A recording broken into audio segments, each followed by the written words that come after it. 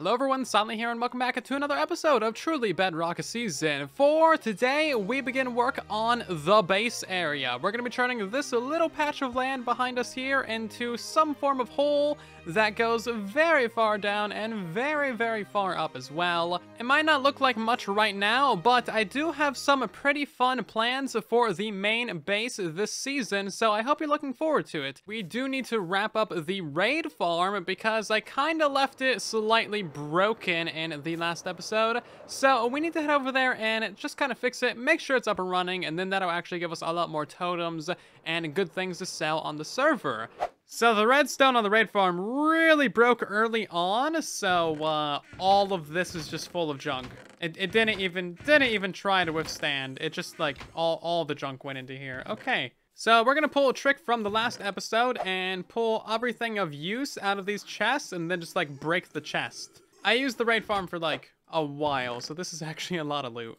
And now for the funnest part of this whole ordeal, we get to break all of the chests. Just many, many items. Although all of this is complete trash, so none of it matters at all. Slight frame drop, it's fine, don't worry about it. Okay, in theory, all of this is actually fixed and fully functional. Probably, so we need to go ahead and turn on the farm. At this point, we just need to test it ever so slightly to see what happens. I have no trust in the system at this point. It's broken every time that we've tried to use it. The Trident Killer is not going round and round, so that means part of this is not functioning how it should. No observer right there, but that would do it. I happen to have 3 observers in my inventory. That's probably where one of them came from. Right, you do not want to do work on a raid farm that is actively full of mobs. That just sounds like all of the bad ideas that you could have combined into one. I'm a professional Minecrafter. I just forget how to do the professional Minecrafter sometimes. And here goes the items falling down, and we're also getting experience now as well. There you go. You see, I know how to make a raid farm work. Y'all doubted me. You mistrusted me. Probably for good reason, but I proved you wrong in the end. That's what matters. Ha ha ha ha. Now it's time for the moment of truth. We need to make sure that the stuff didn't break. That's probably fine. I'm not going to question that. That one's probably fine. Not going to question that. Not questioning it. Okay, everything else is actually working as it should. These ones are mob heads, so those shouldn't have anything. Sticks and lots of arrows. And then all the extra junk went over here. Beautiful. Looking good. Good stuff. Good stuff. So the raid farm is officially actually properly done and working and fully functional with no problems. Until it breaks again, but that's not of worry right now. And with that, Raid Farm V7, it does appear to be working just fine. So, yay, I successfully did it. I probably should have just done all this in creative and saved so much time, but it's kind of fun testing it out in survival as well. However, we have actually started selling a bunch of our totems, so I'm going to go ahead and take back another shulker box to spawn. I always forget how many totems these things make. There's just so many. We're never gonna run out. I really need to do an overnight AFK session here, though, just to like really drive it home and get as many items as possible. 1.18.3 is coming soon, and it is going to give a huge nerf to all the raid farms. Okay, new shop prices are as follow. All books are 1 to 3 diamonds each. We got emeralds, 2.5 stacks per diamond, because now we're gonna be farming these things like crazy. Copper, 5 stacks per diamond. I just want to sell this stuff. We got so much of it. So this mysterious button has showed up in the base, and it has some fairly obvious redstone that is slightly hidden underneath it. So we're gonna press the button. It's just a beetroot. He put all these blocks down here just to hide the beetroot dispenser. It's just a beetroot dispenser. Psychological warfare is what we're getting into now, huh? I see how it is. I see how it is. This demands revenge. Demands it! So, it is officially time to break ground on the base, and the base location is going to be right around this area, basically right on the center of that little, like, pile of logs, basically. So, we're going to be doing a chunk-aligned base, because there's going to be a lot of farms, and it's just going to be extra helpful to have everything be chunk-aligned. Yeah, we're going to be basically mining out this 2x2 of chunks, so it's going to be like a 32x32 hole going very far down. It's gonna be a very tall base going very far up and very far down. Sloy! So, there's a crab in my house. Come to my house. Where is this crab that you speak of? Inside the house. There's a literal crab inside of your house. I cannot stress this enough. You just walk in and this crab To start off the day right, Mr. Zloy has left us a care package for the base. And, oh my. Oh my. Oh my. Don't tell Zloy that you need something, because then he just like comes up and he just gives you 5 chests of it. I told him that I needed some white concrete, and here we are, 5 chests later. I even have like 3 chests, 4 chests myself. That's probably gonna be enough for the base, but we need to get a lot more done on this area. Jeez, oh my. We don't need to convert like any of this by hand, so that's the pro. Jeez, this must have taken him so long. This must have taken hours. Gotta show some love to Zloy, our potato brother from another mother. We've gotten down to the level where there's no haste, and we're still 135 blocks in the air, plus 64. So what is that, 184? No, 188? Oh my. Oh my. Mountains are tall, guys. Don't base on top of a mountain if you want to make a hole. We're gonna be here for a while. 3 eternity later, we're finally almost down to deep slate level. And hey, look at that, it goes into a giant cave. I definitely didn't know that that was there in advance. Yay, we just skipped 30 blocks of mining. That's great. Down, down, down we go. Hey, bedrock level. So we've dug a couple blocks down. Do I have any rockets? Okay, good, I do. I was about to say, if I went all the way down here with no rockets, that would be shameful. So it takes 4 rockets to get from the bottom all the way up to the top. That was 3. This one's 4. Actually, it takes 5. It takes 6 rockets. There we go. Ugh! Jeez. That's a hole. There's clouds going through my hole. Look at, get out of there, cloud. What are you doing? Yeah, that's right. I told that cloud who's boss. I didn't know there was gonna be clouds going through my base. So I just feel like taking a little drop today. Just a little fall. Ah.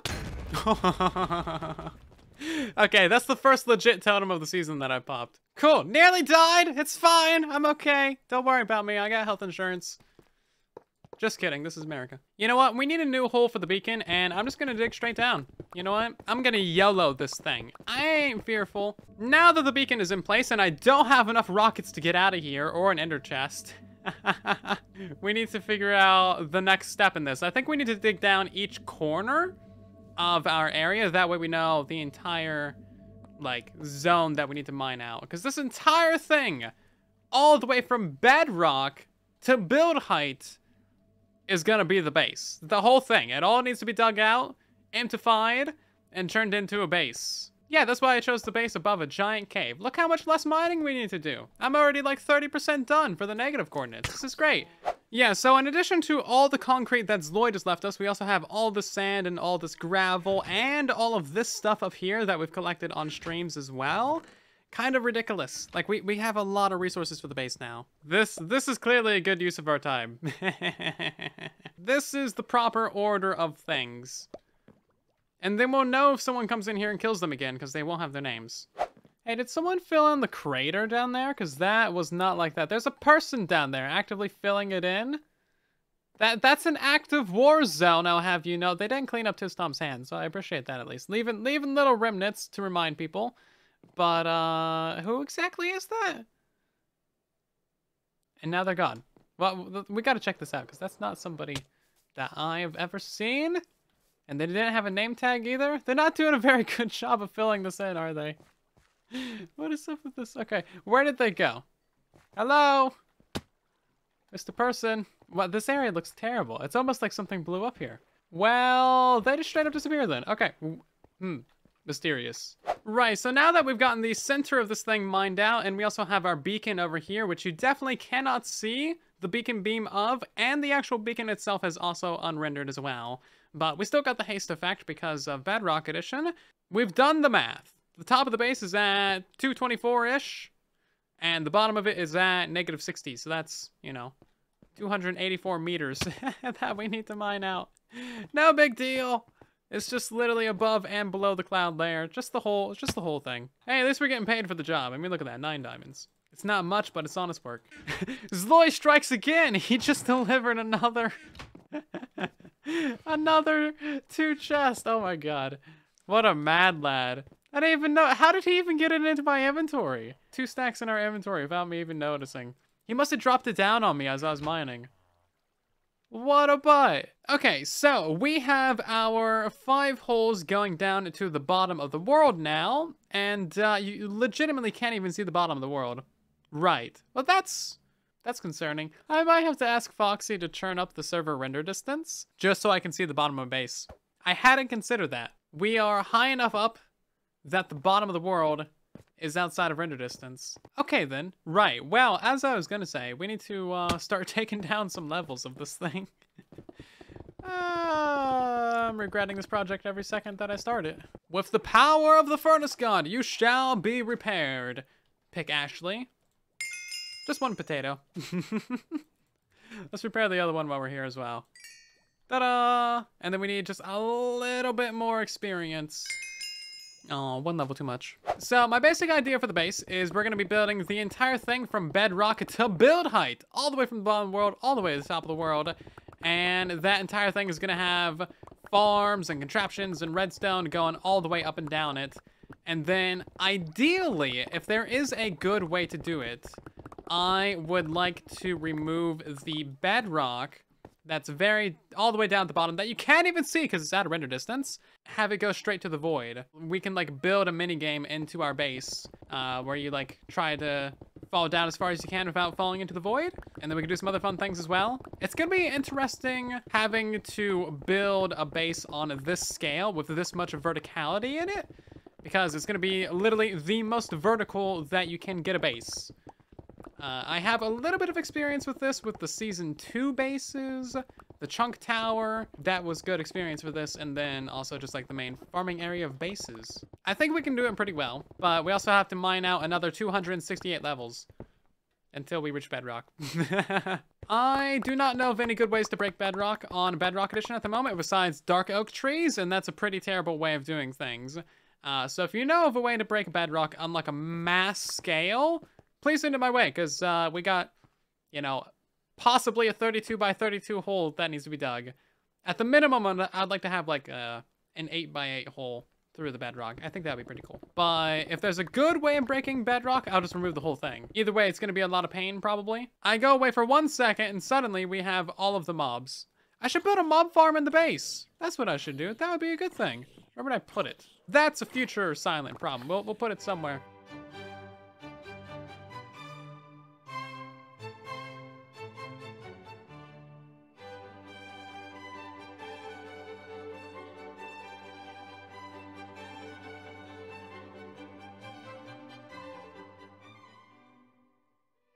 Zillow's gonna have a proper hard time leaving me any concrete now. Haha. This is what I like to see. There you go. But yeah, we've actually made a fair amount of progress in the last hour or 2 of mining this, and we still have an additional 264 layers to go. So I've done some math and I've done some designing and creative. This concrete circle right here is basically going to be in the entire size of the base, going from bedrock all the way to build height. And the parts of the base that are on the surface are, of course, going to be much larger, like going beyond this circle. We're also going to have a whole bunch of farms and redstone and stuff inside the base, so that's going to be going outside of the circle, underground as well. Now, this circle is 80 blocks in circumference, I believe, and it's a 31 by 31 circle. So as you can see, we don't actually need to mine out all these corners, and that's a very good thing, because if we wanted to mine out this entire 32 hole, going all the way down to bedrock, that would be 287,744 blocks we would need to mine. But if we're not mining out these corners, then we only need to mine out 229,600 blocks. Yeah, so not nearly as bad, as you can see.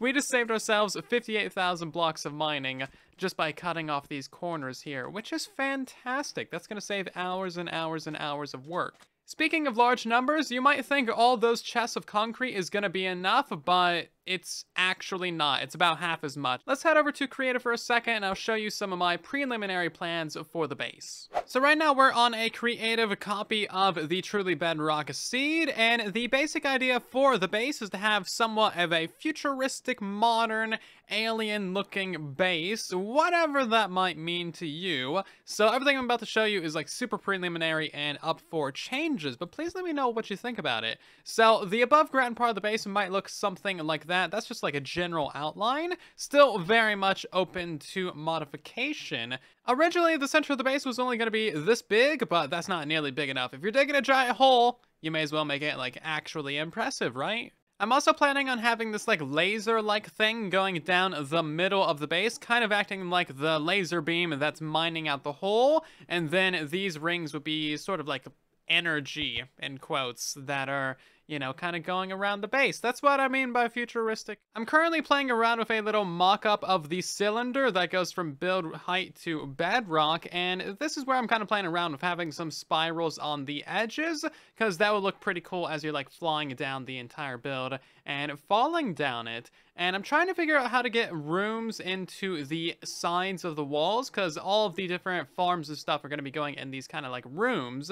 And of course I need to figure out how to make those like work with the build. I'm thinking having these diagonal openings might not be too bad of an idea. So we can have kind of this cool little diagonal opening. It goes in, and then you can have a farm on the left and a farm on the right. That way everything is nice and chunk aligned. And then of course we can clear out this room as much as we need to, because of course we have a giant mountain range that we can mine out. And the further down that we go, the less we need to worry about hitting things. So we have a lot of different opportunity to build cool things in this area. I just need to figure out like the specific details of what exactly is happening here and there. But if you got any ideas or feedbacks or suggestions, or maybe some like inspiration pictures that you want to send my way, let me know. You can always send stuff to me on Discord or on Twitter, or, you know, just leave a comment on the video. But I kind of like the ideas that I've gotten here, as preliminary as they are. And regarding the amount of resources that we're going to need, with an 80 block circumference, that is 281 blocks from top to bottom. That is 2.5 stacks of blocks per, like, you know, line going from top to bottom. And that means that we need 22,480 blocks just for the outside of the cylinder, what you've seen marked out here. That is 351 stacks, or 13 shulkers of concrete powder. We probably already have about 11 or so shulkers of concrete powder, so honestly, we're doing super good. Zloy is super clutch with the 7 shulkers that he's given us already. That is like over half of what we need for this entire base. That is crazy. I just came back onto the server to do a little bit of mining, and we don't have any haste. What happened to the haste? Hello? Beacon! Is it down there? You legitimately can't even see it due to the render distance. I'm definitely gonna die if I do this. Okay, hold on. We need to run into the wall. Where is our beacon? I see. It's just straight up not here. Oh, it's here now. Tis was here. Potatoes drool. Beets roll. Huh. It's just right here. So I guess that's not too big of a deal. You've cost me 1 iron, Tis Tom. How dare ya? Also, there's a very convenient lava pool right over here. I know exactly where all these beetroots are going. Haha, take that. You know what? We really need to get back at Tis Tom. We got back at Foxy, but we need to get back at Tis Tom. Maybe next episode. Not gonna lie, having these little edges on the corners, kind of nice. We might be able to do something with that. Maybe we can integrate that into the base at like this layer up here or something. Either way, we have a lot of work to do on this project. I'm probably going to end up recruiting some people on the server to help me mine, because we got to mine all of this. It keeps on going.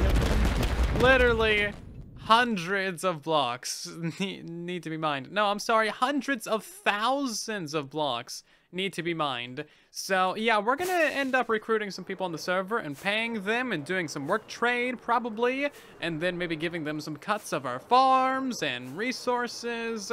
It's gonna be a good one. I'm actually really looking forward to this project, and hopefully you guys are as well. If you have any ideas, suggestions, feedbacks, or criticisms, let me know in the comment section down below. But otherwise, that's gonna do it for today's episode. If you did enjoy, then consider subscribing. That way you don't miss future ones. Maybe leave a like on the video as well, as it helps out the video and the channel a ton. And I'll see you all down in the comment section and in the next one.